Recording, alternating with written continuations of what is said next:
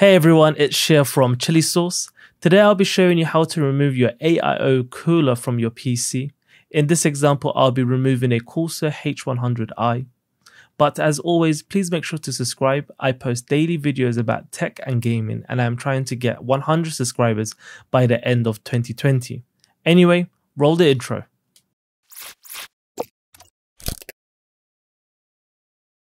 Now, when you start to remove your AIO cooler, everyone tells you the first step is to remove the fans, which then allows you to handle the radiator better.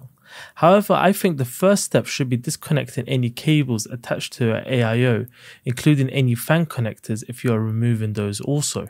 So get to the other side of your computer. Here I am removing the fan controller, USB power and SATA cable. Sorry about the mess at the back of my computer. I mean, as long as the front is well cable managed, the back can be messy, right? I'm sure that's how it works.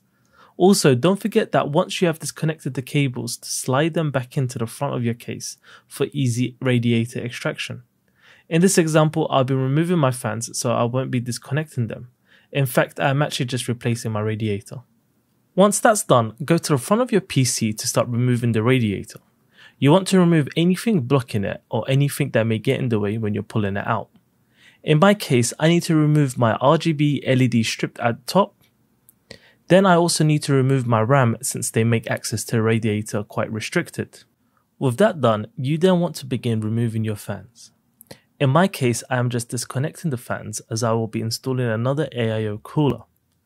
Now, the wonderful thing about these coolers, especially the ones from Corsair, is that they come with a minimum of 5 years warranty. These coolers here are just under 5 years old and I was having problems with them. A simple email to Corsair and they've sent me a replacement free of charge. With all the fans out of the way, you want to start disassembling your CPU block. To do this, start with removing the screws holding it in place. Start by unscrewing diagonally very gently. Once you've done that, take out all the cables attached to the AIO cooler and place them to the side.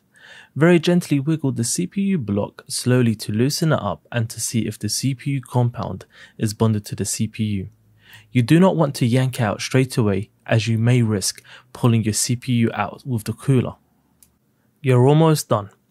Now you can remove the whole unit by pulling out the radiator, including any supporting plate.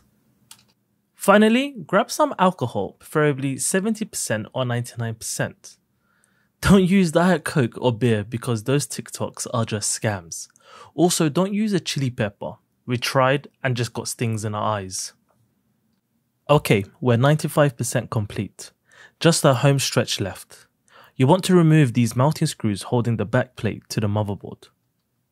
You should be able to do this by hand. And that's it. Job's a good one. Just remove the back plate safely. It shouldn't be attached to anything as we already removed the screws. Great job, you did it. Huge shout out to Corsair support for helping me replace my faulty AIO cooler. Anyway, if this video helped you, then please subscribe, like, share and leave a comment down below. I post daily videos about tech and gaming, so I'll see you same time tomorrow.